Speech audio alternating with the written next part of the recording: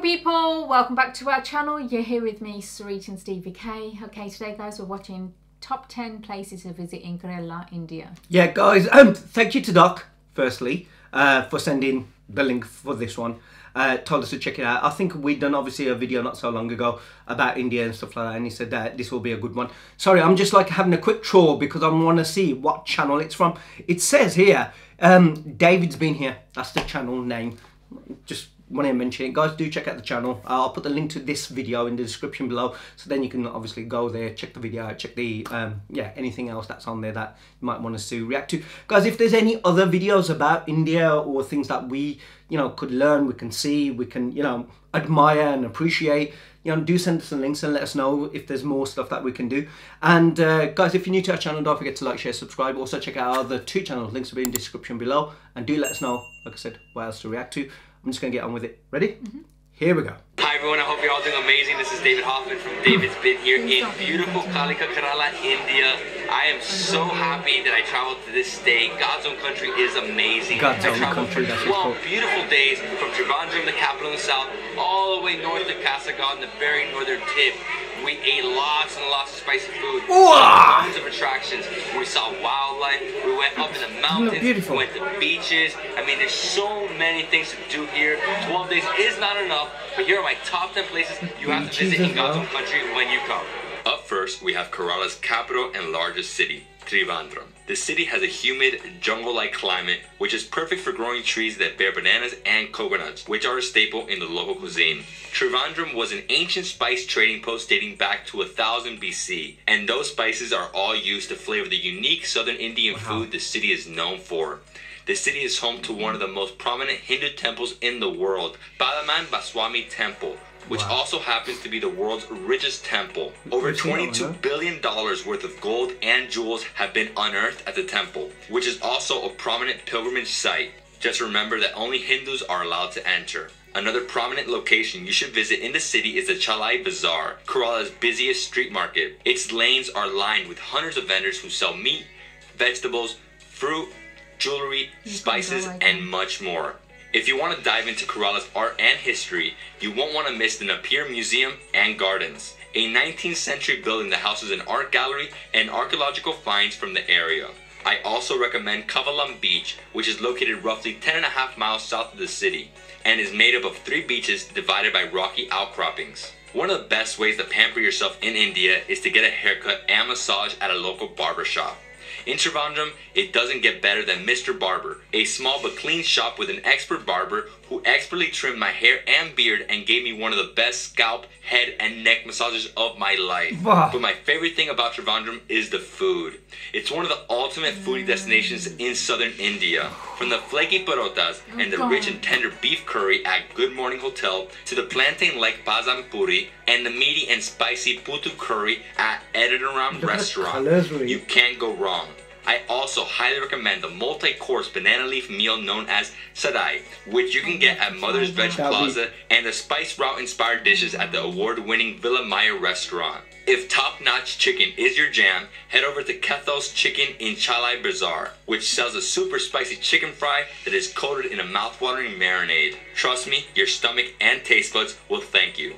Next up, we have the town of Kilimanur, which is a great day trip option located about 45 minutes drive north of Trivandrum. In Kilimanur, you'll find Vazigyorakala restaurant, a traditional spot that is known for its curries and non-veg food. If you only try one thing, make it the mind-blowing squid toram, which contains tasty pieces of coconut. But I also recommend the chicken liver, duck roast, fried prawns, fish fry, and chicken curry. Outside of Kilimanur is the village of Chayadayamanagalam, where you'll have the opportunity to try an authentic local breakfast at Janartha Hotel. The signature dish here is a traditional food called Pazum Kanji. It's a messy, sour, and flavorful rice gruel that you can eat with fish curry, chicken curry, and fish fry. You eat everything with your hands, so don't feel weird about licking your fingers afterward. That's how you show the cooks you really liked it. The main attraction in the area is the Jatuyu Earth Center, a unique nature park that's home to an adventure center, a museum, a cave resort,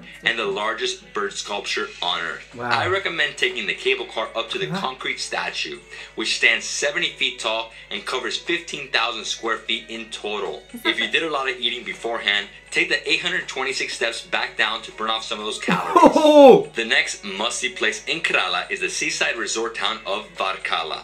Varkala is a southern Indian paradise and one of the area's biggest tourism hotspots, and it's not hard to understand why. The town's main attractions is the beautiful Varkala beach, a wide stretch of sand that is bordered by gorgeous red cliffs. On top of the cliffs is the Varkala Promenade, a boardwalk that is lined with restaurants, shops, and cafes. Try the cardamom coffee at Coffee Temple Restaurant, and if you need one, get a traditional scarf to wrap around your head at any of the nearby shops. Even though Varkala is very touristy, there's also plenty of opportunities to immerse yourself in the local culture. I recommend taking a tuk-tuk from the promenade to Udaraswamy Temple, an ancient Hindu temple that is over 2,000 years old. The temple is dedicated to Lord Vishnu, and you'll also find idols of Gurunda and Hanuman at the entrance of the inner shrine, just off the courtyard. The main point of interest for visitors is the banyan tree, which devotees hang baby dolls from if they want to be blessed with a child. One of the most traditional aspects of Kerala's culture are the temple festivals. You can experience one at several temples in the area, including Kutikatil, Bhadrakali, Devi Temple. For the festival, the temple is decked out in thousands of lights, and dozens of musicians march down the parade route in a beautiful Chenda Melam and Band Melam performance. The main highlight is seeing a temple elephant, which is adorned with a bright, colorful idol and represents a god. Of course, you can't visit Varkala without visiting its street food stalls. You can't go wrong with one of the fluffy and doughy tata dosas, which pair perfectly with the coconut-infused chicken toram and the steamed rice flour dish called putu. There's also a delicious spicy omelet, which makes you feel like you're having breakfast and dinner in the same meal. The next place you have to visit in Kerala is Alapi, another of southern India's most prominent tourist destinations. It's mostly a farming city, but it also serves as the gateway to the Kerala backwaters, arguably one of the most beautiful areas in the entire country. But before you set out to explore the backwaters, grab a bite to eat at Brothers Hotel in town. I recommend the fish curry, duck curry, and putu. Another great spot in the area to grab a bite is New York Toli Shop, where you can have a drool-worthy southern Indian seafood feast that includes crab with gravy, stir-fried mussels with chilies and onions, fish fry, putu, and a savory pancake called appam. But of course, the main reason to visit Alapi is to explore the Kerala backwaters, an extensive network of canals, lakes, rivers, and lagoons that were used by the Portuguese to transport spices back in the 16th century. No trip to the backwaters is complete without staying on a houseboat, which is essentially a floating Airbnb. They range in quality and price, so be sure to do your research before booking. The price will depend on the size of the houseboat and the number of rooms, but it will also cover the cost of all your meals, activities, and the crew.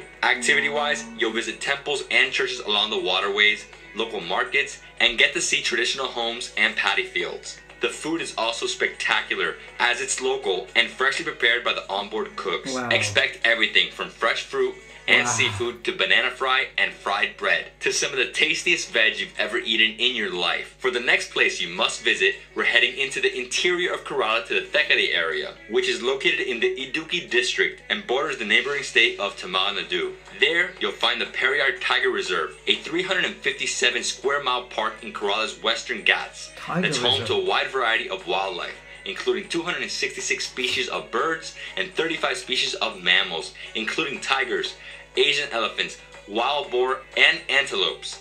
One of the highlights of my stay in the Thekari area is that I had the opportunity to witness the traditional cultural art form called Kathakali at the Kod Adathanan Kalari and Navarasa Kathakali Thekari Theatre. It's a form of Hindu performance art and Indian classical dance that combines comedy, exaggerated facial expressions, and elaborate costumes with myths, legends, and live music. At the same complex, you can also witness a traditional martial arts performance called Kalari, which is thought to be India's oldest surviving martial arts form. It combines hyper-athleticism, sword fighting, stick fighting, and fire dancing. As I mentioned earlier, Thekari is located just a stone's throw away from Tamil Nadu, so it's only natural that you'll want to cross the border to explore. The flatlands that lie at the base of the mountains along the border are home to some gorgeous grape vineyards, as well as street vendors who sell coconuts, bananas, and broth alcohol and non-alcoholic wine. When you arrive back in the Thekeri area, be sure to try some banana chips at Kirali Chips in the town Banana of Kumali. chips. They're a local specialty and come in several different flavors. When you stay in Thekeri, I recommend the Wood Note Resort, which is a comfortable modern hotel that boasts 29 spacious rooms and suites. Their on-site restaurant, Drizzle, is the perfect place to have breakfast and dinner. In the morning, have some delicious Southern Indian breakfast of creamy chicken curry and idayappam, which are also known as string hoppers and are made up of steamed rice noodles and fresh coconut. And if you're like me, you can also enjoy some incredible dosas with a mouthwatering coconut chutney and a light flavorful sambar. It was so good. For dinner at Drizzle, I recommend checking out their buffet, where you can also enjoy a phenomenal Southern Indian feast for the gods. The beef curry with chilies is nothing short of amazing. It's super spicy and had my tongue completely numb by the end of the meal. Thankfully, I could still taste the incredible paneer curry and the rich and flavorful buttered chicken, which were some of the best I've ever had.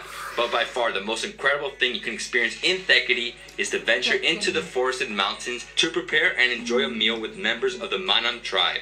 This tribe has called the mountains of Kerala home for centuries, and they speak a unique dialect that's actually a mix of Malayalam, Kannada, and Tamil. You'll join them in preparing a traditional meal, which for me included spinach with onions, roasted tapioca, local river fish, chicken curry, and a thick sticky paste called ragi. This is what traveling is all about. Meeting new people, trying new foods, and exposing yourself to new cultures. It's one of my favorite experiences I had in Kerala, and I want you to experience it as well. Up next, we're heading to Munnar, also known as the Kashmir of South India. Munnar is a hill station that lies about 5,200 feet above sea level at the meeting place of three rivers. With its breathtaking scenery, beautiful tea plantations, and stunning mountain vistas, it's no wonder it's a popular honeymoon destination. I recommend checking into the Dreamcatcher Resort, which is about an hour's drive from Munnar town. Their rooms include 4 private tree houses that have their own entrances and look out over a vibrant green tea plantation. One of my favorite experiences in Munnar was the traditional meal I had in the forest clearing high up in the mountains. There, I got to watch locals prepare an incredible feast of beef liver roast, mutton soup, kantali chili prawn, a juicy mutton pumpkin payasam, and lots more. Everything was out of this world, but I couldn't get enough of the masala on the mutton leg. Ooh, so good. It made my lips tingle. When you go to Munnar, you have to explore Munnar town. I recommend heading into town at night so you can explore while checking out some delicious street food. There's a small Hindu temple and an enormous Christian church, as well as several shops where you can buy traditional clothing and headscarves. But the best thing about exploring Munnar at night is the street food. Oh, pani puri! Try my favorite Indian street food of all time. Pani puri, which is a Maharashtrian snack made of hollow, crispy dough balls that are filled with potatoes, chutneys, and spiced water called bani. You can also enjoy some Tamil-style dosas, an amazing chili fry with tapioca, parotas, and appam. You have to admit, don't miss the homemade chocolate at MSP and Sons, which sells 21 different varieties. Munnar is also home to Kulukumalai Tea Plantation, the highest elevated tea plantation in the world. It's located super high in the mountains, Look at the views. close to a viewpoint where you can witness one of the most epic sunrises on Earth. You'll have to wake up at 3 in the morning to see it, as you have to drive 1 hour to Suryana Estate and then another 45 minutes up the mountain. From the top, you'll most likely see a layer of clouds far below you. The clouds will burn off as the sun rises, but not before the sky and clouds are painted in brilliant reds, purples, orange, and golds for several minutes. It was beautiful. After you witness the sunrise, make the drive down to the plantation, where you can go on a tour of the facility, try some locally produced black and lemon tea, and enjoy breakfast of dried fish, dried and fried chilies, and a fermented rice soup with gooseberry pickles and yogurt. As we make our way north along Kerala's Arabian Sea coast, we reach the 7th place you must visit in Kerala, the city of Kochi. Kochi is an ancient city that was known by the Chinese, Greeks, Jews, Arabs, and Syrians in antiquity, and it also was an important hub during the spice trade. Its fort, Fort Kochi, was the first European colony in India, and you can still see the old Dutch and British architectural styles in its colonial homes and churches. One of those churches is St. Francis Church, which dates back to 1503 and is one of the oldest European churches in India. Another notable site in the fort is the shoreline, which is home to the world-famous Chinese fishing nets, which hang over the waters and catch everything from fish to prawns to crabs. The local Jew town is another area worth exploring. The roads are extremely narrow, so it's a lot easier and faster to walk than to drive. The area is home to the oldest Jewish synagogue in the Commonwealth nations, Wow. as well as lots of craft vendors and textile shops. One of the more unique shops is the SPR Natural Home Fragrances, which sells incredible perfumes and colognes made from pure natural oils. You can also find lots of clothing and souvenir shops that sell statues, wood carvings, masks, brass, and copperwork. The food in Kochi is next level. Whether you head out at night to enjoy a phenomenal egg dosa with tomato chutney, sambar, or the earthy mud-baked chicken at Midnight Chicken Restaurant, you'll be in heaven. Some of my personal favorite dishes were the crunchy beef dry fry and the fresh chicken fry I tried at the street food stall in the heart of the city, as well as the succulent prawn curry I enjoyed at the Upper Berth restaurant on the rooftop of the Coral Isle Hotel. Trust me, it will blow your taste buds away. Between the cities of Calicut and Kannur, along India's North Malabar coast is the city of Thalassery. Thalassery is formerly known as Telecheri and is yet another historical site along the Arabian Sea. The city's most prominent historical attraction is the Telecheri Fort, which the East Indian Company built back in 1708 to help prevent local attacks against the British. The fort's 10-meter high walls has a lighthouse, soldier barracks, and secret tunnels that lead to the sea. Thalassery's other main attraction is Muzupilangar Drive-In Beach, which is roughly 3 miles long and packed with dense sand that is stable enough to drive on. In fact, it's the largest drive-in beach in Asia. It's also a popular spot where young people try driving stunts along the water's edge. But, as always, the city's magic is in its cuisine, which is stellar. Thalassery is known for its biryani, a layered rice dish that is popular throughout India. The best place in town to try some is the Paris Hotel, where you'll try Thalassery Dum Biryani, which contains ghee rice, coriander, chicken, fried onions, raisins, and more. It's light on spices, but the dry coconut chutney and mango pickle provided on the side add a burst of tropical flavor. Another well-known restaurant in Thalassery is the Bombay Hotel, which serves some of the best string hoppers I've ever eaten. Try them with an equally delicious egg curry, which is made up of juicy tomatoes, roasted onions, and perfectly cooked boiled egg. Mix everything up in your hands and dive in. If you need a cold drink to help you cool down after a long day in the hot Thalassery sun, check out Firu's Cool Bar, where you can get a milky, frozen drink called the Cocktail. It's a cool, refreshing blend of papaya, carrots, banana, dried nuts, pomegranate seeds, dried fruit, and milk. If you're in the mood for street food snacks, you can find a bunch of masala-coated french fries called chicken feet and hot milk with semolina and vermicelli noodles at stalls near Thalassery Pier, which dates back to 1910. Of course, you can't visit the North Malabar coast in Kerala and not visit the region's largest city, Kannur. Back in the 12th century, Kannur was an important trading post that did business with Persia and Arabia. But today, it's a beautiful port city, which means you'll find tons of fish there. If you want a wild experience in Kannur, head over to any of the city's fish markets. You can watch fish being offloaded from their boats, auctioned, and sold to vendors before they're butchered and purchased again by customers. You can buy all kinds of seafood there and at the harbor, including prawns, marlins, sailfish, and even stingrays. Within the Kannur district, just outside of town, is Sri Subramanya Swami Temple in the town of Payanur. It's one of the district's most sacred sites. You can only go inside if you're Hindu, but you can visit the temple's pond and feed the fish that live there. If you're into culture, the Kannur district is one of the handful of areas in Kerala where you can witness the ritual known as Theyyam. It's an ancient form of ritual worship that takes place in the Kulutunadu area of Kerala between November and February. Some of Theyyam's traditions and customs date back to as far as the Neolithic period. Its worshippers believe the rituals give them a direct channel to God. At the other end of the religious spectrum in Kannur district is one of my personal favorite things I did in Kerala, which is attend an Indian Christian wedding in the nearby city of Kasaragod. There, I had an amazing opportunity to watch cooks prepare massive vats of biryani, duck roast masala, chicken 65, beef roast, katunad duck curry, and more before attending the wedding and enjoying a southern Indian feast with 1,500 other guests at the reception afterward. Amazing southern Indian food is never ending in Kannur, from the rich, tropical, and flavorful chicken and egg biryani at Hotel Jaya to the drool-inducing mackerel, mussels, and fish curry at the Malakur Hotel. You can also find outstanding dishes on the street, including a polenta-like beef curry with putu, spicy mussels with tapioca, mutton liver with strips of flatbread called patel, and a meaty stir-fried beef dish called beef chili. You can also enjoy an incredible feast of delicious mussels and southern Indian seafood at the beautiful Seashell Harris beach home, and take a day trip to the nearby Union Territory of Mahe to enjoy some alcohol. I recommend the Oro Brandy from Karnataka.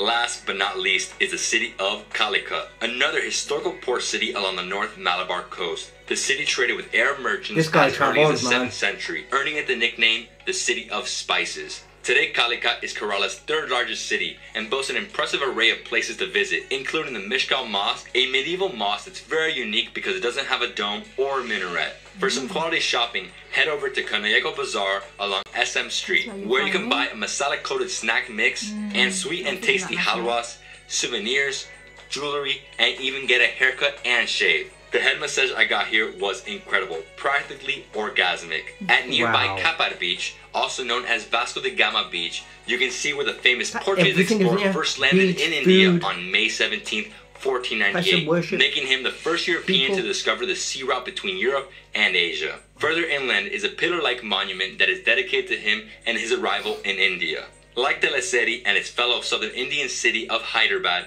Calicut is famous for its biryani. At Kultachira Biryani Center, you can get a taste of Calicut biryani, which contains tomatoes, chilies, garlic, onions, ginger, coriander, cashews, crispy onions, and short grain rice. You can get it with buffalo, fish, or chicken, and it's honestly one of the best biryanis I've ever had. For a different type of biryani, head over to Modern Restaurant, where you can try their mackerel biryani along with their masala-coated squid with shallots and coconuts, and their fried kingfish with curry leaves. If you'd rather have a quick snack, check out the Bombay Hotel, which offers a variety of snacks including bonda, vada, banana fry, surgeon, carrot cake, and even a special layered type of chai called dancing chai. You'll find even more snacks at the Ramath restaurant, including a mashed and stuffed plantain called unakaya, as well as savory dishes like the unreal mussel biryani and the mutton chaps. For street food, head out to Calicut Beach after dark to try the refreshing green pea masala,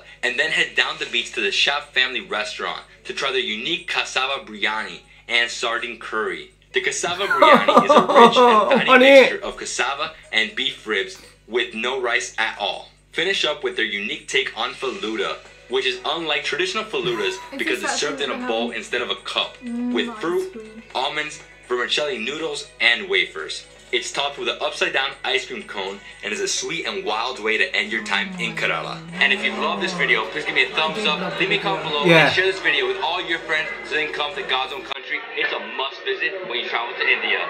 Wow.